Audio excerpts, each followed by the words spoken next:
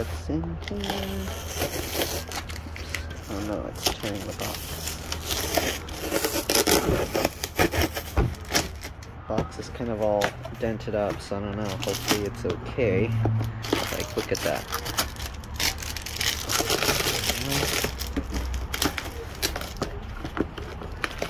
Looks like they recycled a box. That's kind of, well, take this too.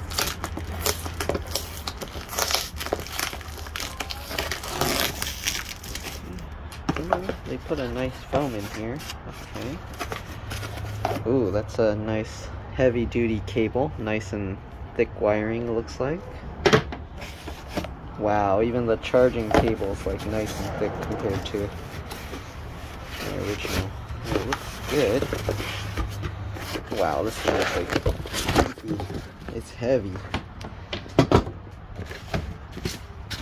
We'll see. I don't know how much it weighs, but if I carry the cable and everything, I'd say about 6-7 pounds. Hold on, I'm gonna bring it inside and weigh it. I'm probably over exaggerating. It's probably lighter, but let's see. Let's wake this up. Oops. Oops. I think it's like 4-ish pounds. 3.9. Okay, not too bad. All right. Compared to the original charger, here you go. Let's see, I need to make some room here, hold on. Alright, so comparing the other charger, I'm going to put all this wiring on there. Oops, can't get it all on. The original charger is maybe like 1.5 pounds, yep. So 4 pounds, that's like more than double. And size-wise, here you go. Pretty big. Alright, that's pretty much it. You've got some, only using one fan. It has a switch here to switch between 110 and 220 volts. On off switch. So it's nice, you can actually plug everything in and then turn it on. You can change how much percent to charge up the wheel to, 80, 90, or 100%. And you got how many amps? 5, 7, or 9.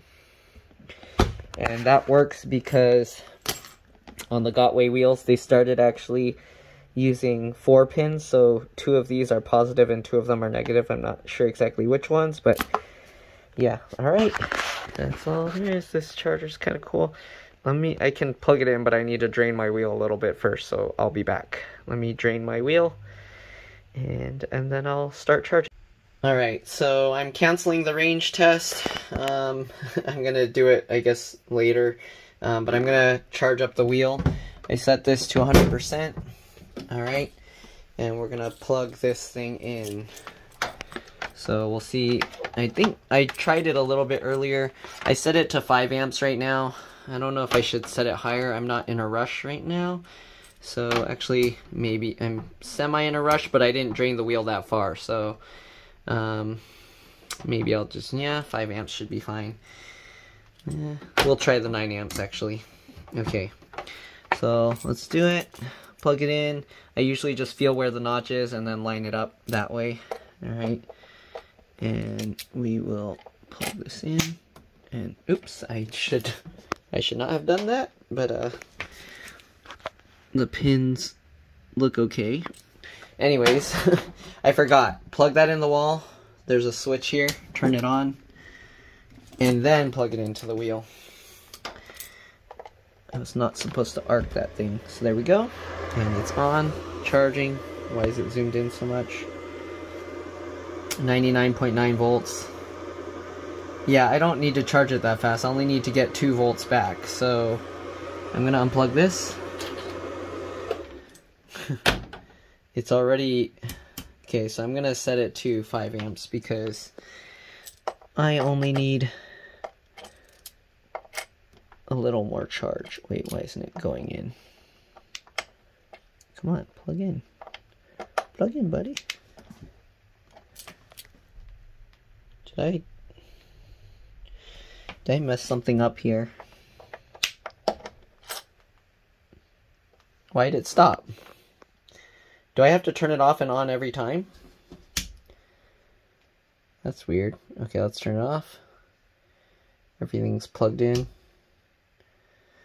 That's weird. Okay, I guess we have to...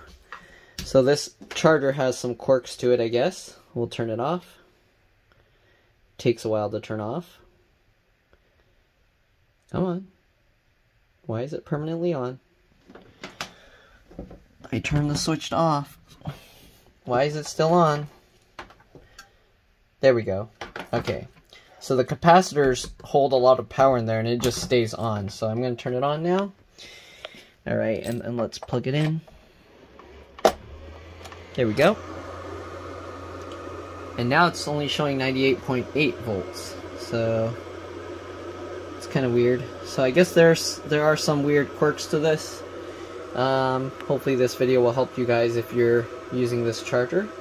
But yeah, plug it in. Make sure it's off when you plug it in. After you plug it in, turn it on. And then plug it into your wheel. If it finishes charging, don't unplug it and plug it back in until you turn it off. Make sure all these lights go back on. Then turn it back on and then plug it in. Alright, so that's one thing I learned about this charger. Alright, hopefully this helps some people with their charging with this charger or this wheel. I don't know if it's the charger or the wheel that was causing these weird things. But yeah, hopefully it helps. See you guys later. Bye.